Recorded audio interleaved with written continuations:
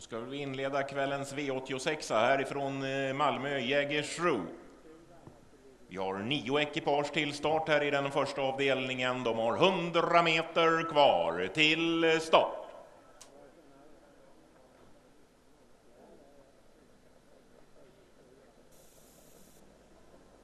Där är de iväg. Långt utifrån kommer nummer 7 Solon, invändigt nummer 2 Remain Garbo, men det är 7 Solon som tar ledningen, följd av 2 Remain Garbo, 4 Parveny.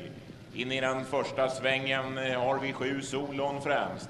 2 Remain Garbo kommer upp utvändigt för att om möjligt ta över täten här. När de nu kommer ur den första svängen så ser det ut att bli på det sättet att nummer 2 Remain Garbo sitter i ledningen. Nummer 2 Remain Garbo fram snabbt på utsidan. Nummer 6 Ronnie O'Sullivan. De kommer upp mot 500 meter. 2 Remain Garbo börjar halvvarvet på 1.13,2. Tar emot nummer 6 Ronnie O'Sullivan. Med där bakom nummer 7 Solon. Sedan följer 4 Parveny där invändigt, sen nummer 1 Remus Tiki. Längre ner i andra spår nummer 9 Breidablix GT. Där invändigt nummer 10 Dion Powerline.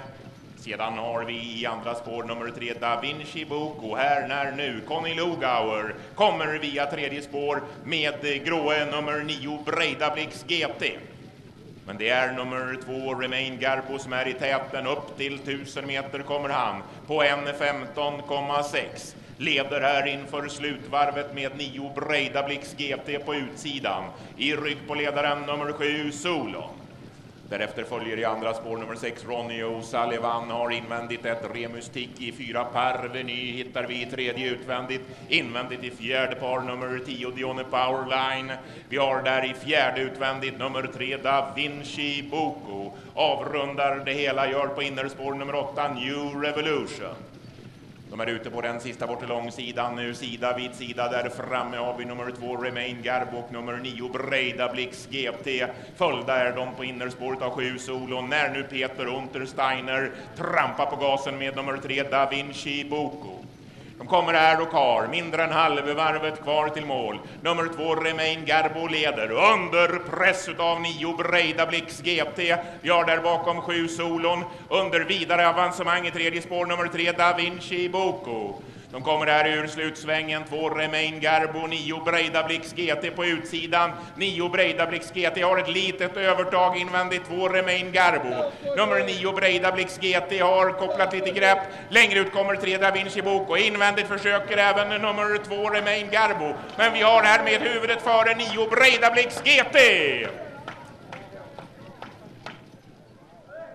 Conny Lugauer i vinnarcirkeln för andra gången ikväll, och nu är det Breidablix GT som fixar segern när han avgör efter ett tufft lopp och en tuff slutstrid. Så är han först i mål, Breidablix GT. Grattis! Tack. Han är heller den här, va? Ja, jättefin tävlingshäst. Ja, han ser ut som han verkligen kämpar ordentligt. Ja, det är han. Det är han har bra inställning till det hela, och jag har också en bra kropp för att det finns bra styrka i hästen, och ja, den är så lite fördel. Ja, precis. Snabb utveckling också, va? Så han har kommit ordentligt på slutet. Ja, men faktiskt har han börjat i år riktigt med tävlingar, så det är mer eller mindre sin första säsong och kliver direkt i V75 omgången. Då möts hela tiden tuffa hästar, men han strider jättebra, och idag det var också en kanoninsats, så får vi bara hoppas han håller sig i form. Och du tvekar inte att sticka heller när tempot bedarrade? Ja, jag hade ingen chans. Jag var tvungen att köra framåt eftersom det gick så pass sakta, så de körde 20 där bort i svängen, så jag var tvungen att satsa framåt. Samtidigt har jag också en häst som visste faktiskt han kan göra en jättebra slutvarv, och nej, det gick bra alltihop. Härligt. Du, vad säger du om For Pleasure As i V75 på lördag? Ja, spännande. Sist när jag startat honom över 3000 meter, det var här i Jägers, då gick han jättefin, och jag är faktiskt lite inne, han är mer stark än speedy, och därför skulle han passa bra på långdistanslopp. Men V75, det vet man, det är jättetufft. Men han känns bra för dagen, så jag tror han är en bra lopp. Grattis till dubben ikväll så länge. Ja, tack. Och andra segern alltså för Conny fixade härliga Breidablicks GT.